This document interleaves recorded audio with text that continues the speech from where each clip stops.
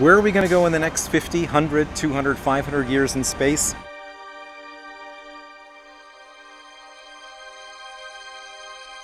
If we want to understand where the Earth came from, which is something we don't fully comprehend, you can't just look at one or two other planets. We need to study planets in general, planets of all types.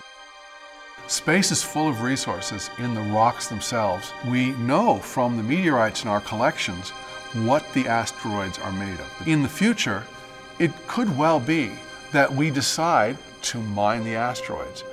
What's important to empower our next 50 years in space is if people continue to dream about what our future might be. We're reasonably sure that in just the next few years, space tourism will become a reality.